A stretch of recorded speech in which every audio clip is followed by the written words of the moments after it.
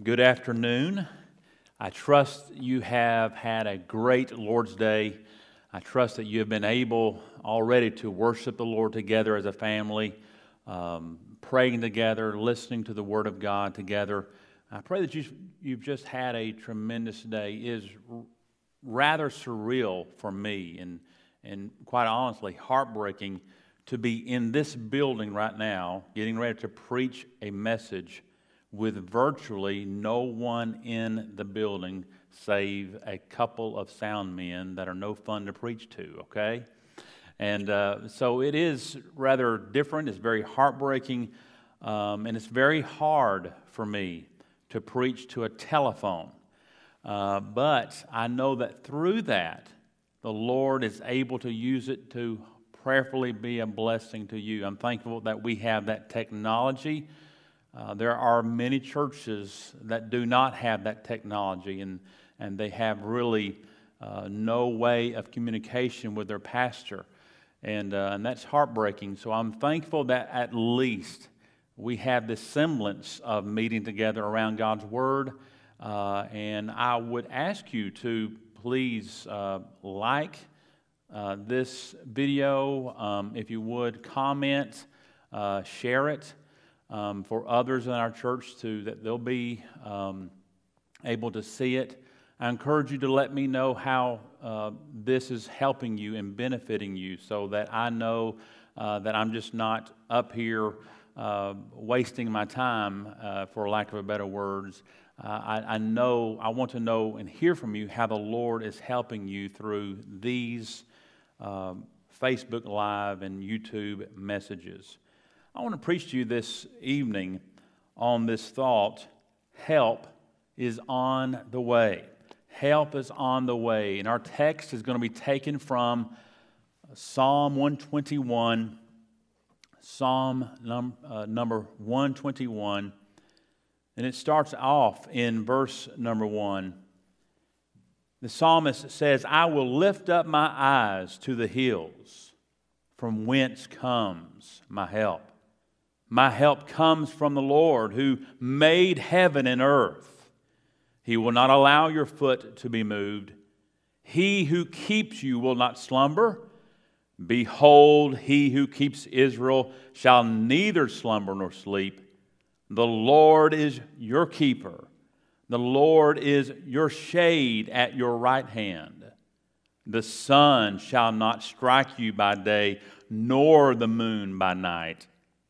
The Lord shall preserve you from all evil. He shall preserve your soul.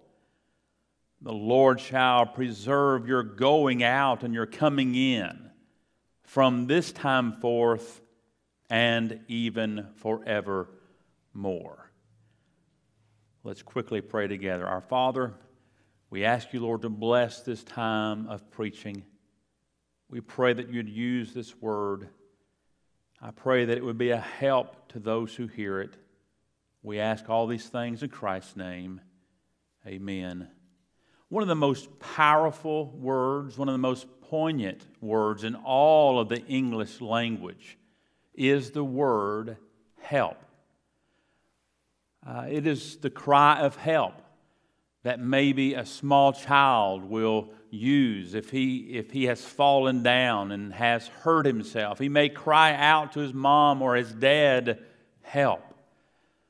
It is the cry of maybe a young mother or even a father who has just recently found themselves not only to be working their own jobs, but now have taken on the responsibility of teaching their school-age children and maybe becoming their cafeteria workers because all those children have to eat throughout the day, right? And maybe a young mother or young father is crying out right now, "Help." The word help is also the cry of a man who is sitting at his table, and he's surrounded by a stack of unpaid bills. Maybe he has children in his home who are hungry.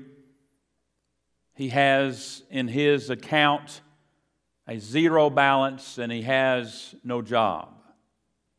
Well, certainly all of us, at least at one time or another, have cried out for help. All of us have at one time or another. But I wondered this evening, have you ever been in a position where the only one who could give you any help was the Lord? I wonder that this evening. Well, this was the exact position that the psalmist found himself in. He was in a situation where the only place he could turn, the only person to whom he could turn to was the Lord. Psalm 121 is a great chapter. It is a tremendous chapter, especially as we deal with the things that we're dealing with today. Not only the crisis in your own home, but even today, even a global crisis. So it's a great chapter. This is a chapter in the book of Psalms that is called the Traveler's Psalms, or the Song of Ascent. Psalms 120 through Psalm 134 are all Psalms of Ascent. That is, that the Jews, the pilgrims, the Israelites, as they made their way to Jerusalem, no matter which way they came in, if they came in from the north, the south, the east, or the west, they had to make their way to Jerusalem. And as they did, they ascended slowly because Jerusalem sits on a hill. It sits about 2,500 feet above sea level. So these were songs that the pilgrims would sing as they traveled to Jerusalem. And they would have to travel to Jerusalem at least a couple to 3 times a year for the various feasts and so forth. Maybe the Feast of Passover, the Feast of Pentecost, and so on. And so these are called the Songs of Ascent, the travelers' psalms. Well, these travelers, these pilgrims, could, along the way, as they're traveling to Jerusalem, face many obstacles along their path.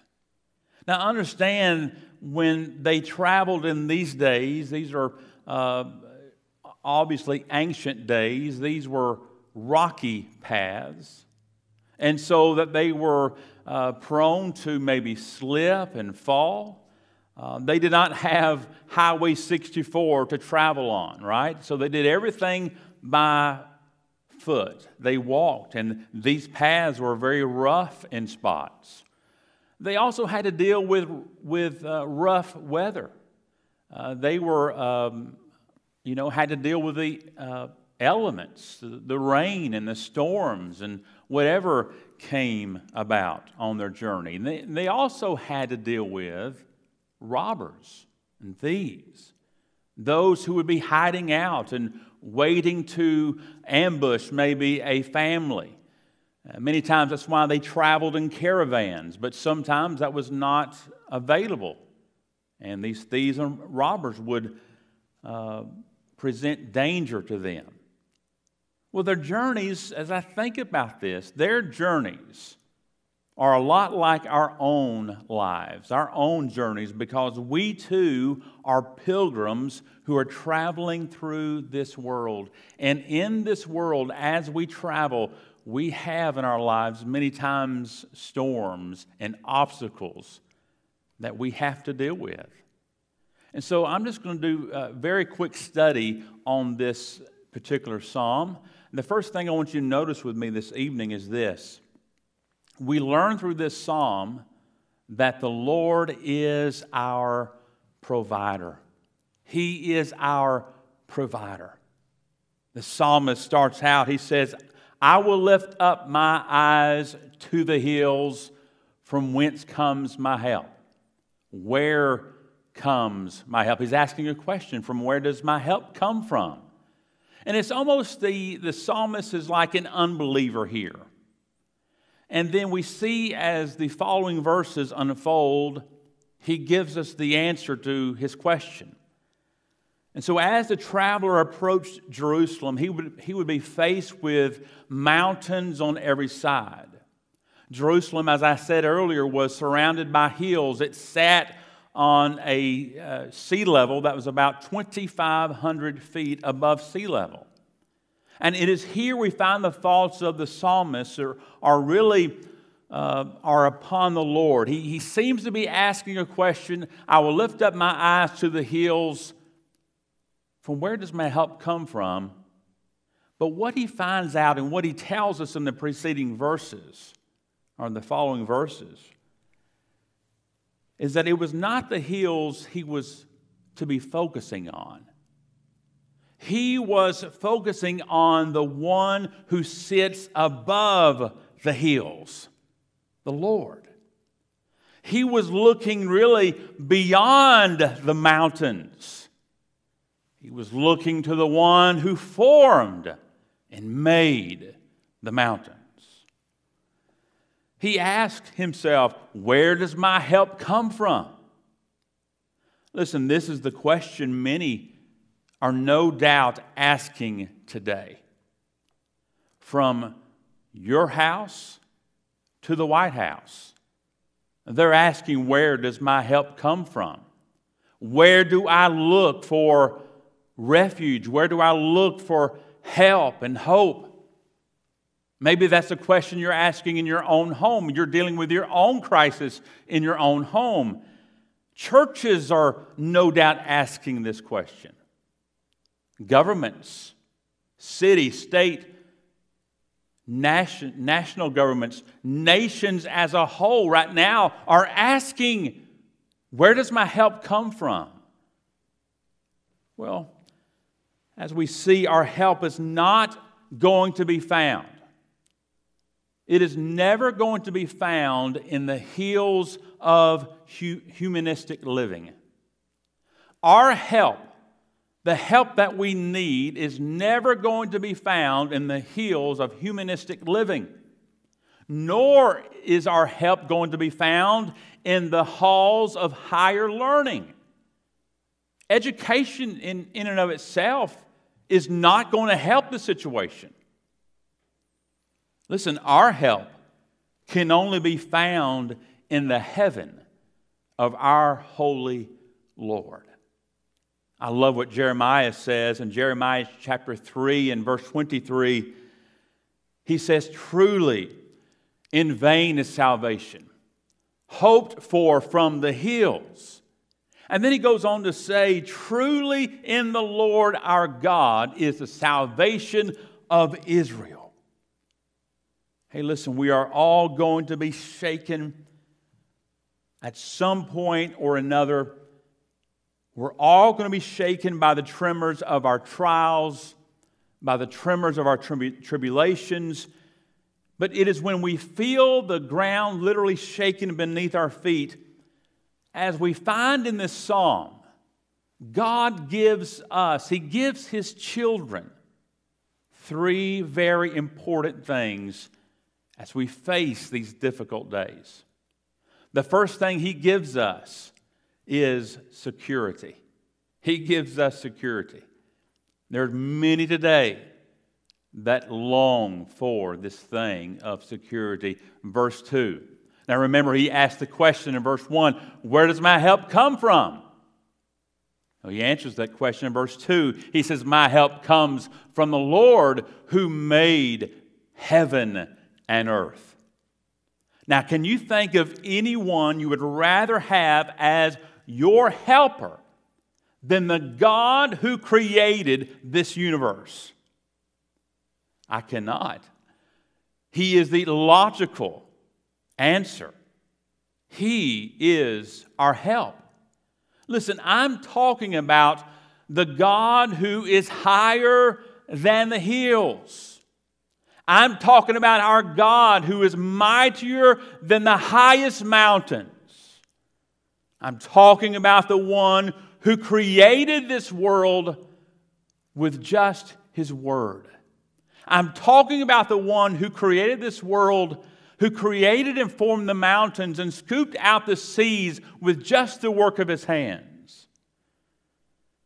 I love how Jeremiah chapter 32 and verse 17, when he thinks about the majesty of our God, he thinks about the omnipotence of our God, he cries out, "Oh, Lord God, behold, you have made the heavens and the earth by your great power and by your outstretched arm." And then he gives a statement that I love, and I pray you get this.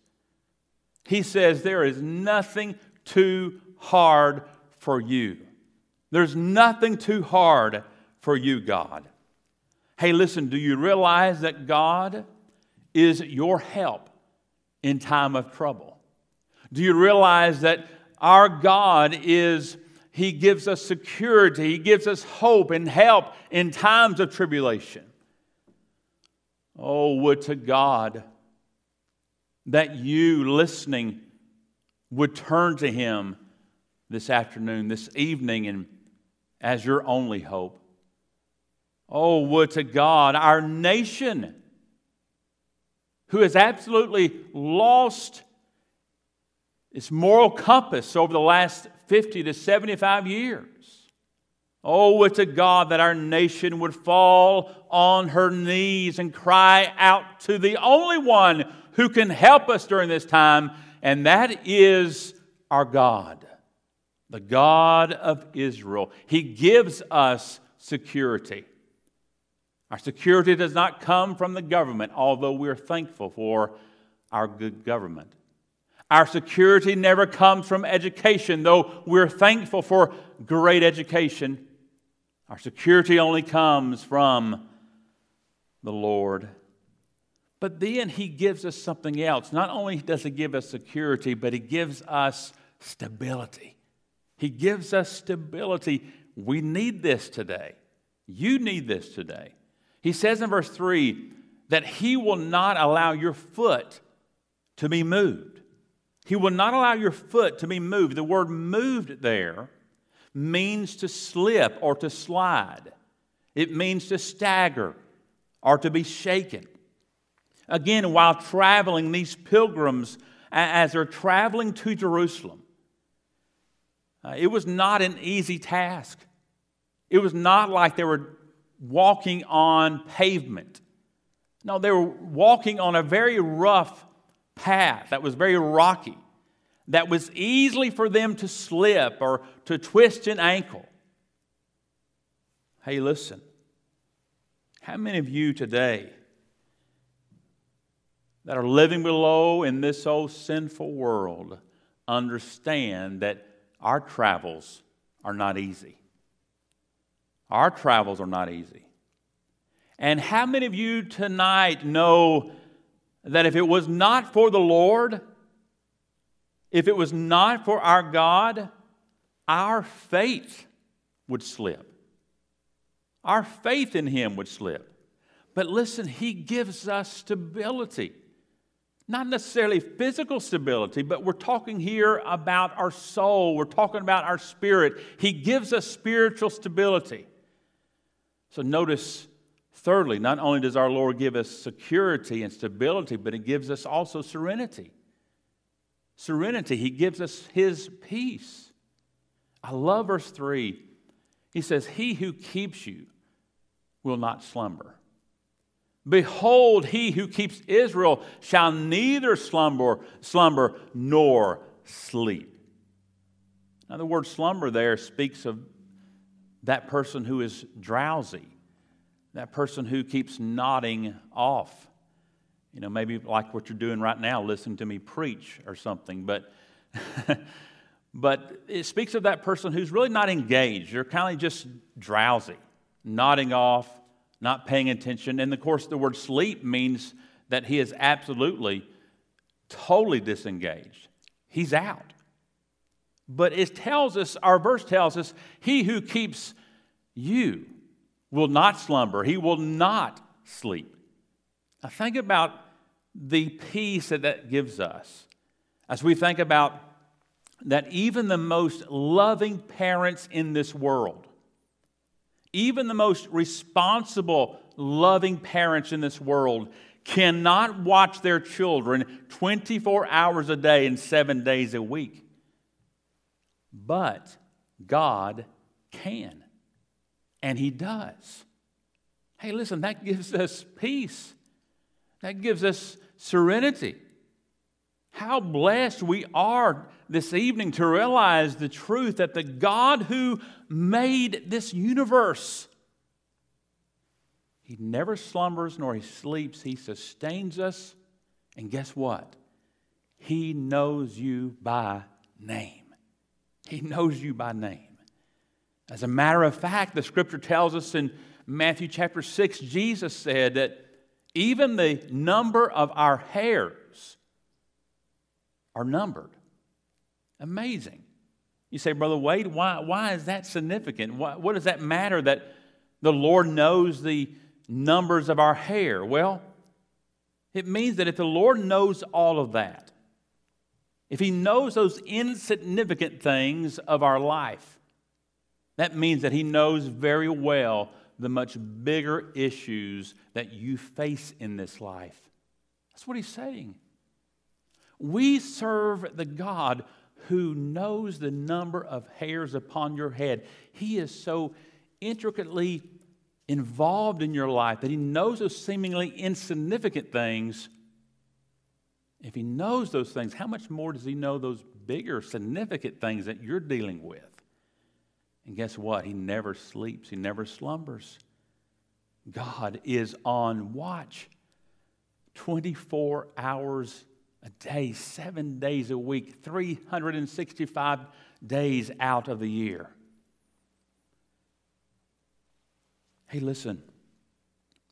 The reason tonight why you should rest, the reason tonight why you should get a good night's sleep is because we know that God does not sleep.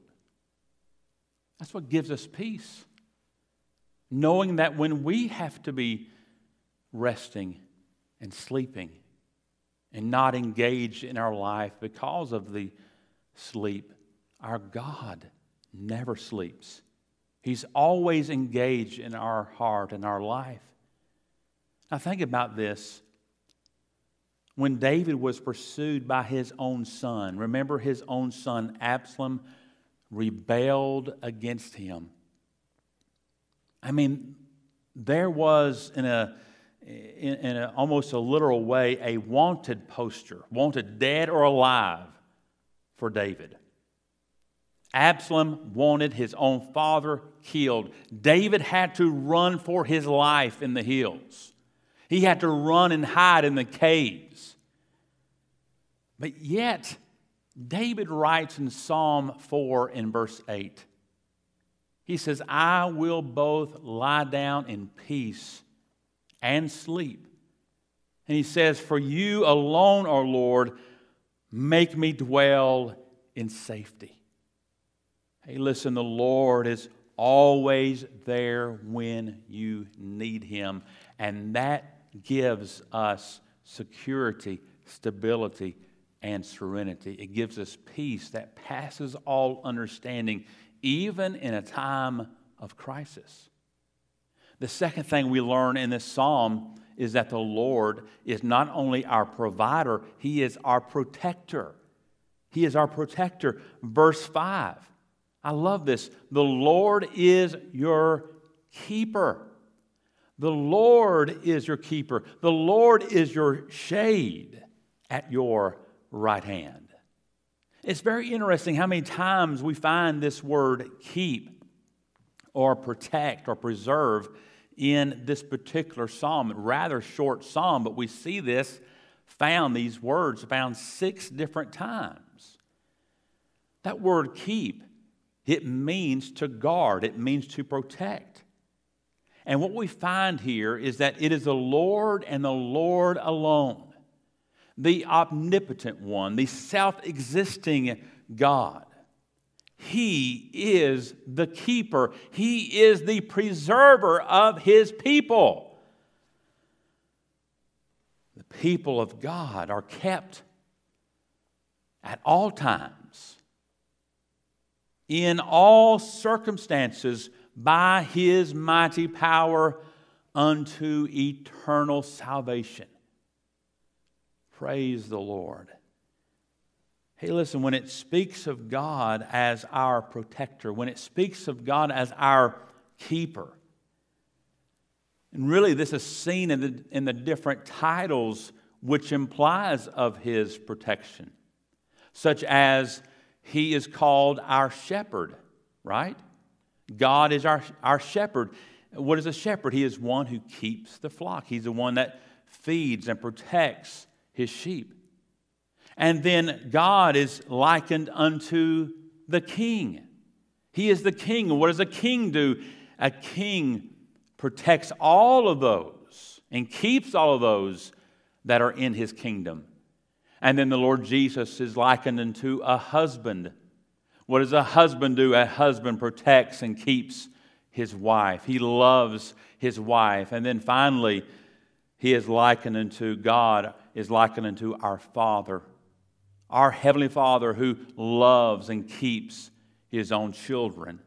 So even the different titles of our Lord display for us the truth that the Lord is our protector. He is our keeper. And we notice it says the Lord is our keeper. Very important there that it does not say that the Lord's angels are our keeper, but the Lord himself.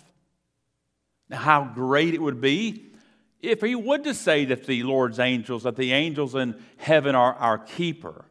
I mean, they're powerful, they're mighty. But it is the Almighty One who is our keeper. And then we see that phrase, the Lord is your shade at your right hand. I won't get into all of what that verse talks about, but this verse primarily speaks of his protection that is much like that we see given by the shade of a tree against the scorching rays of the sun. And if you know, here in Arkansas, it gets very hot in the summertime, and if you're outside working, there's nothing more refreshing to you than for you to find some kind of a shade on a hot, sunny day, right? And it is in that shade that you find rest. It is in that shade you find refreshment.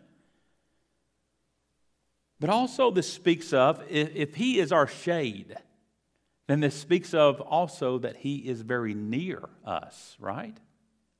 I mean, how can you be shaded if you are miles and miles away? So this speaks of his nearness to his children. He is watching over us.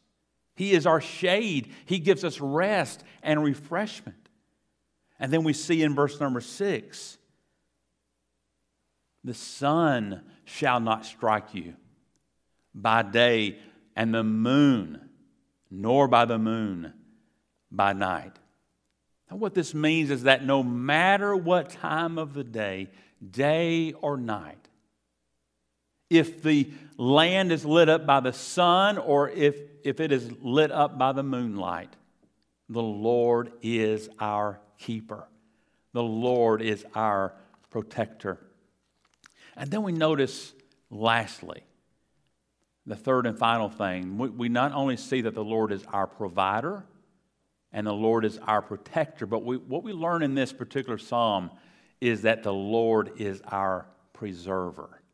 He is our preserver. Verse 7, and just notice how many times you see this word preserve mentioned. Verse 7 says, the Lord shall preserve you from all evil. He shall preserve your soul. The Lord shall preserve your going out and your coming in from this time forth and even evermore. The word there translated preserve is the same Hebrew word for keep. And this word is a great alternative because God does more than just protect. He does more than just keep. He also preserves us. And this is seen also in the New Testament. In Jude and verse 1, it says that to those who are called, sanctification by God the Father. And then it says, and preserved in Jesus Christ. So we are not only preserved, we're not only protected by the Lord, but we are also preserved by the Lord. Listen, God does not always prevent trouble from coming our way. He does not always keep that from happening. But He does promise to protect and preserve us. Okay?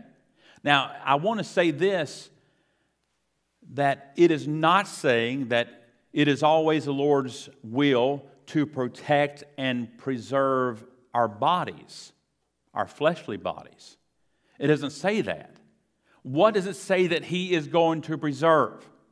Well, the text tells us that He is going to preserve your soul. It is our souls that He will protect. Because, listen, one day, the inevitable is going to happen. You're going to get sick and you're going to die. But it is then that the Lord, He preserves the soul, and He takes that soul to Him to be with Him in heaven forever. So what does a believer have to fear? And maybe tonight you're listening to this and you're fearful about this virus. What are you afraid of? Are you afraid of death? Listen, Christ has defeated death. What makes you fear? Hey, listen, for a believer, you should fear nothing. Even death has been swallowed up. He is the preserver of our souls. That when it's our time to come to Him, listen, yes, our bodies will remain. Our bodies will die, but our soul will live on and on in glory. The Lord is our preserver. And so we see, notice with me in verse 7, the Lord will preserve us spiritually. He will preserve us spiritually. The Lord shall preserve you from all evil. He shall preserve your soul. And I think Daniel and Joseph are great examples of how the Lord's protection and the Lord preserving of their life. The two words, all evil, where it says the Lord shall preserve you from all evil, it means anything that could harm us, anything that could hurt us, but in His grace, He turns into good the things that we think are evil. For instance, we use Joseph as an example in the book of Genesis. Think about all that he had to slander, all the hatred that he had to endure by his own brothers. And because of that, there was a 13-year separation from him and his father. And then as he is in Egypt, we know that he endures the false accusations of Potiphar's wife, which throws him, in essence, in prison for years. All because, not of anything wrong that he did, all because of his brother's sin against him. But in the end, Joseph was able to say to his brothers, he said, "You may have meant this evil against me. You meant evil against me, but God meant it for the good." Oh, listen, Paul says the same thing in a nutshell in Romans chapter 8 and verse 28. And we know that all things work together for the good. All things work together. The Lord will preserve us spiritually. And then notice quickly, the Lord will preserve us continually. I love this phrase here, and I pray that you get this. In verse 8, it says, "The Lord shall preserve your going out and your coming in from this time forth." Now, this phrase right here, this going out and coming in, was a wonderful Old Testament idiom. It was an Old Testament expression that describes the regular, everyday routines of life. And so what this verse is saying is that as you go about your life, even though that you may not be mindful, the Lord is continually preserving you. He is keeping you, protecting you.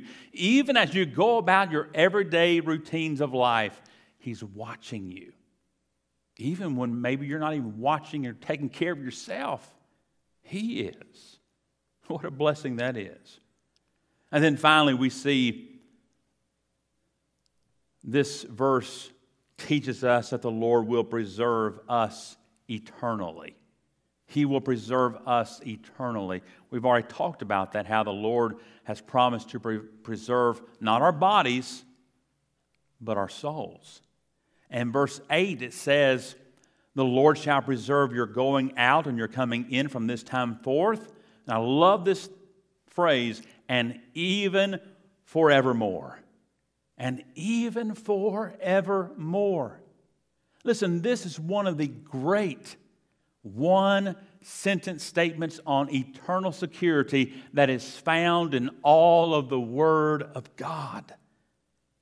From the very moment that one is saved, from the very moment one is born into the kingdom of God, throughout time and then throughout eternity, God here promises to preserve and to protect His children.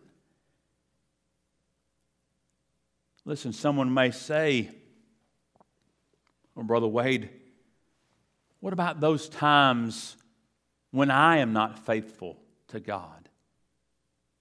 And certainly that can be said for all of us at some point in our lives, that we've not been as faithful to Him as we should. And somebody might be worried and can express fear in thinking, what about those times when I'm not faithful to God? Well, even when you are not faithful to God, He is faithful to you. It is His faithfulness to us that is what ultimately matters. It is not so much of our faithfulness to Him that keeps us saved. It is His promise to us. It is His faithfulness to us that ultimately matters. And we can say this evening, great is thy faithfulness. Oh, I pray that this evening, as you've been listening to this message, that you have been helped. And that your help has not come necessarily from me as a pastor. Your help has come from the Word of God. And as you've seen the importance of turning to Him, as He is our provider, He is our protector, and He is our preserver, what do we have to fear? Nothing. Let's pray together. Our Father, Lord, we thank you, Lord, for your word. We thank you so much for Psalm 121, how it ministers to us, your children, and reminds us of your divine attributes, your unchangeableness, your faithfulness to us. And Father, I pray, Lord, for all of those who are working behind the scenes and helping this crisis, this global crisis. We pray for our national leaders. We pray, Lord, for wisdom. We pray for all of those who are serving us on the front lines, those doctors and nurses who really putting their own lives at risk in order to save those that they may not even know. I pray for their protection, Father. And Lord, we do pray for a miracle, that in your power and in your might, that you would stop this virus. It is not out of your control, and so we pray and we believe that you are able to do just that. We pray that you bless Beryl Baptist Church, even in the midst that we're unable to meet together. May we still function, maybe even more than what we ever have before. May we function as a body, and may we help one another who is in need. May we trust you, and may our faith grow from day to day. We ask all these things in Christ's name. Amen. And again, may the Lord keep you in his care is our prayer.